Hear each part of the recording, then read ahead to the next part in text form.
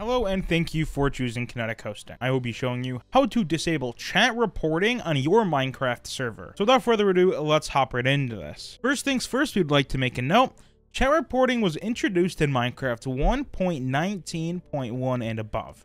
If your server is below that version, then you don't need to worry about this. So now that that is out of the way, let's go ahead and show you how to disable chat reporting. First things first, let's stop our server. Next, let's head to the settings page. Server properties, and then in the search settings, you're going to type the word enforce. And right here, you see enforce secure profile. By default, your server will have it on true, which means you can chat report people on your server. But let's set this from true to false, just like this, and it will save. Next, go ahead and start your server, and you should be good to go, and that is how you disable chat reporting. If this video has helped you out, make sure to smack that like button and subscribe for future tutorials. Thank you so much for choosing Kinetic hosting and watching this video, and we will see you around.